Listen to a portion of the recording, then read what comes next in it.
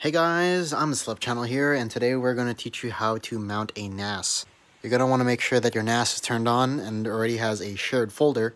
Different manufacturers have different methods for adding a shared folder. Once you do that, the process is the same on Windows 10 and 11. Go to File Manager. So you want to go over here to this tab that says Computer on the far upper right hand corner, and it'll show an entire bar here.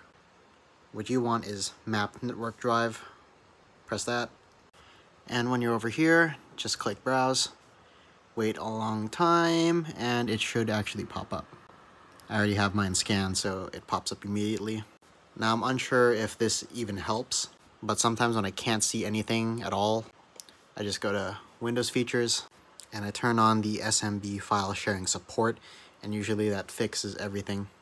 But anyway, now we're just gonna go and do stuff, and yeah, you can mount your drive now.